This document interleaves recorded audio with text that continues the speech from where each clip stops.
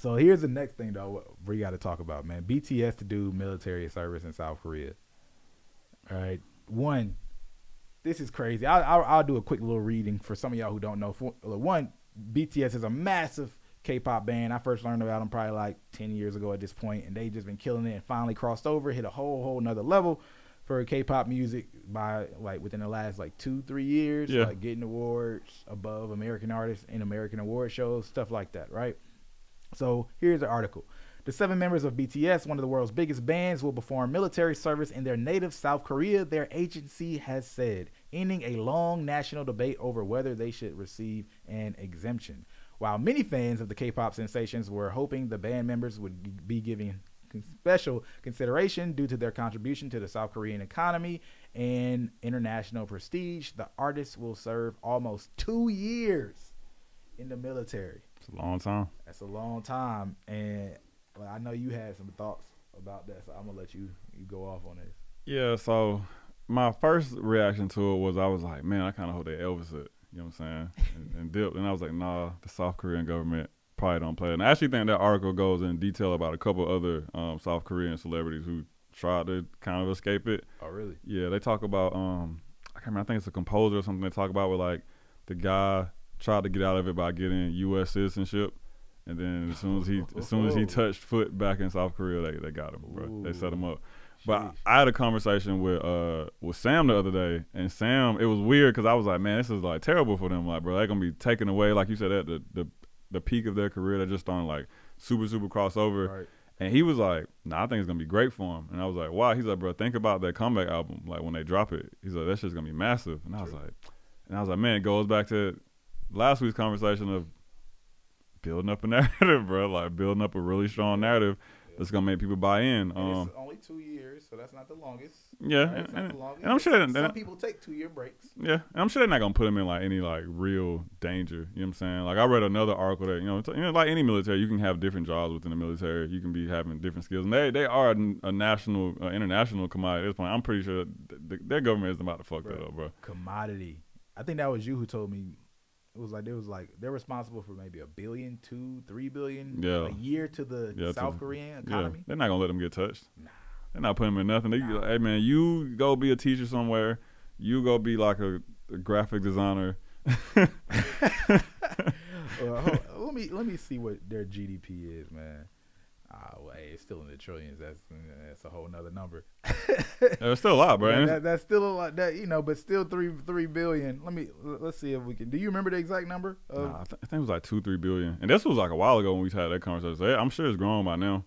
Okay. And then plus, bro, like if something happened to BTS, bro, like K-pop fans everywhere will riot. I got it. So it says, well, how BTS is adding an estimated $5 billion to the South Korean economy. Yeah, but they're not getting rid of that. They're not letting it get touched. That's a number.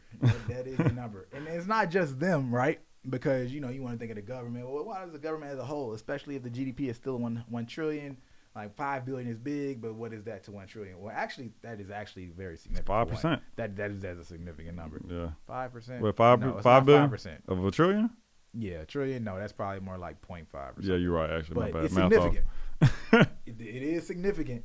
And you got to think about the people who are the primary benefactors from that. Yeah.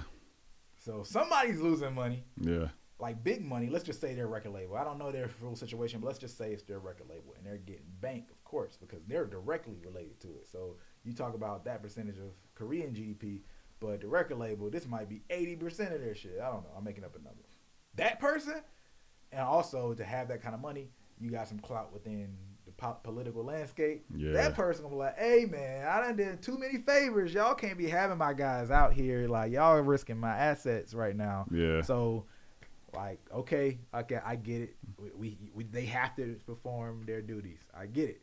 But like you said, we can't. Yeah, we gotta keep them safe. We gotta keep them safe. Keep the boys safe. And the fans gonna fight for it, bro. Well, I mean, it ain't really worked so far, but that's what I think, bro. If something seriously happens to them, bro, K-pop fans would riot, bro. There was something that happened this like last week that I feel like every couple of weeks something happens to remind me how crazy like K-pop fans really are. But they were like on Twitter like spazzing because I think it was like a BTS Spotify ad. Somebody noticed like a BTS Spotify ad was running or something like that, and like they were like, oh, like why is this ad running? You know what I'm saying? Like, wait, so they didn't like that BTS had ads running? Yeah. Was it like this isn't organic type yeah, vibe? exactly. That's exactly what it was. And so their fans are so, bro. It's like their fans lose it at something as small as that, bro. If something serious were to happen to them, it would be crazy. Like I genuinely feel like that would be enough to start like I don't know, bro. Like some like what's it called when like a mini Civil War? There we go, Civil War. There we go. Yeah, exactly, bro. This could be a whole lot of beat up young ladies. Yeah, bro. They're gonna be out there in the streets fighting for BTS, bro. Shit, it might be some people over here who go over there. You know what I'm saying? To help out.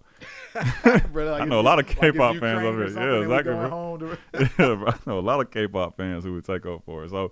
Yeah. So it's like I was thinking about what Sam says. Like, all right, you're right. That's gonna be a great narrative for when they come back. That comeback album probably gonna be stupid. Dog, stupid. It's like going to jail. It is like to go to jail. Yeah, you're right. Oh, that's a good point. Damn, that's a great point. Bruh, we know what that does. And then you don't. To jail is practically a rollout plan sometimes. And you don't get the negative stigma that's attached with going to jail. Your record's good. You know what I'm saying? You know this wasn't your fault. Had nothing to do with you. Like. Damn, that's a good point. Hey, man. But I did see like what's the lead member? Because I think they're not all going at the same time. I think they all have like different points where they're going to start. Because the oldest member, the lead member, he's not starting his sentence or not sentence, but he's not starting his service term until he drops his solo project in like October. Well, it is October, so sometime this month. I think it's like a couple weeks. You know, yeah, maybe. So around. they still getting them leeway. Yeah, but they still got a little power in that situation, bro. Let us get a chance. I don't know about them. You know, well, somebody. But yeah, you know, the people around them, they got some power. Like, hey, man, again, y'all messing up that investment. Let us go ahead and exploit to the fullest as much as we can, and so we can continue to manage this asset as much as possible. It's like, please, bro, let us put the album out first. please let us put the album out first. Hey, bro, I wouldn't be surprised if they start doing like some not VR. What's the word? Not virtual reality. With hologram type shows, like crazy stuff like that. I really hope not. I wouldn't be surprised. I would much rather them do a live stream concert. Maybe drop some kind of game, experience or something that keeps it like just popping. And maybe they have a special event during, right? Yeah. So y'all are in service, but y'all had this one special day to do, like you said, a live stream concert. Because BTS, I can't remember. Oh man, like BTS, they've been ahead so long. Remember, it was during the pandemic. They were doing virtual shows. Oh yeah, you're right. Making bank. Yeah, that was killing it. Like I think it was at least $100 million for. Let me see if I can find this real quick. Virtual concert, money 2020. And I'm calling it now. When they drop their first picture of them in their uniforms, that shit gonna break the internet. I'm calling it now. It's gonna be facts. It's gonna break Twitter. Facts. You need to make that shit an NFT, dog. So that ain't even the cover art for the next album. BTS cashes in on worldwide streaming concert, earning $90 million in 3 days. It's crazy. It's $30 million a day for people who bad at math. Like, come on. Wait, and oh snap! I don't even think this is actually not during the pandemic. Oh, this is like recent or something? This says March 16th, 2020. Yeah. No, damn. When was the pandemic? There was a pandemic, right? Oh, my bad. Yeah. Nah, I messed up. 2022. Okay. That's what I was like, wait. Oh, what you mean? That's only a few months ago, bro. Yeah. But yeah, so 2022. So I imagine maybe the concert was a few days before that or something. But yeah, so that's this year. But I would keep that shit up too. Yeah. Because whatever they did during the pandemic, let's see if I can see the pandemic number. Real quick. Like, but they need to just go ahead and pre-record a bunch of concerts, plan some live dates. Yeah. You know what I'm saying? Get that last couple of fan meet and greets in.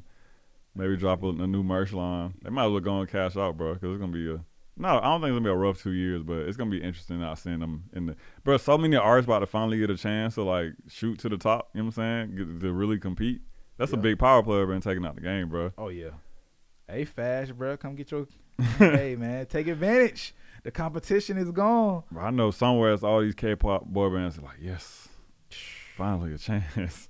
All right, so they had a huge revenue from BTS's 2-day virtual concert. Is drawing attention. I should start saying these sources and everything. So this is all K-pop, all right? It looks like a K-pop Reddit or something, or maybe it's a Reddit thread with K-pop branding. But Big Hit Entertainment revealed that a total of 993,000 people logged into BTS's concert Map of Soul 1 during the 2 days of the concert. So 993,000 over two days. Considering the minimum ticket price is 49,500 KRW. I don't know what currency that is. You know, y'all put some game in the chat on that. It's a lot of KRWs. Yeah, a lot of them. That's what I do know. The company has earned more than 50 billion KRWs, right? Which is, let's see what the U.S. revenue is. I need to know, man. I gotta hit Google real quick. I need to know. Yeah, 50 billion KRWs. Let's see if we can get that in revenue. I think. Oh, look. It's saying, I think it's saying 43 million in U.S. revenue, maybe. I don't know. Yeah, I think that's a weird annotation, but I think it's saying 43 million, 43,500 million in K. What? Hold up.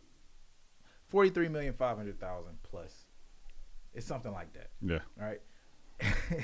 And excuse us for trying to figure shit out, but these numbers are massive, and if y'all don't know about BTS, y'all should really follow them because they're amazing at their brand experience, the way they've been using apps, live streaming, and which I don't quite understand why people aren't live streaming like you thought would have happened during the pandemic.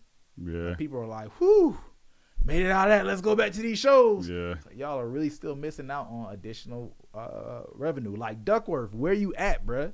Your live stream was so fucking hard, bruh, that I need to see more. I don't know if you needed like sponsorships and what it take. Of course, the work is the work, my guy. But your shit was amazing. That should have been like at least a once a year of experience, man. I watched that shit with my girl. She didn't even know who you were, and she was like, "I'll go watch another one of these things." That was like a date for me, you know, in the house, for real, bruh. Like for real.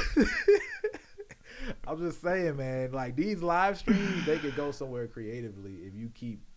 Like people need to turn those. It's up. just another experience. It's another experience. Just another experience, bro. It's another experience. It's another experience. But you don't have to deal with as much of liability. You know Nobody gonna throw a phone at you. Nobody gonna throw a phone at you unless you planted it within the live stream. You know what I'm saying? Like they might throw the phone because your live stream is bad, but like that as an additional revenue stream, like it only adds, especially if you make it an experience, something that's legitimately dope. Which in a couple of weeks, I want to talk about Rihanna's fashion show because I think it comes out in a couple of weeks, and I know you still haven't watched one yet, right? Nah. Shit is hard. We're gonna wait to talk about Intergalactic till then too, because I think it's I think I watched that too. Yeah. Whole episode to package. You know what I'm Put saying? it on my to-do list. We starting to theme episodes, people. Y'all give us some thoughts, man. We're gonna theme these episodes and talk about certain topics. But BTS, man, shout out to y'all. You know, free BTS, as Jacorey said, y'all sentence in the military.